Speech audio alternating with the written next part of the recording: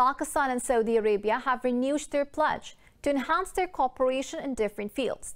The reaffirmation to boost ties came during Prime Minister Imran Khan's meeting with the Saudi Crown Prince Mohammed Bin Salman in Jeddah.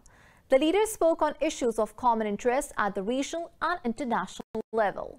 The Prime Minister and the Crown Prince signed the agreement on establishment of the Saudi-Pakistan Supreme Coordination Council.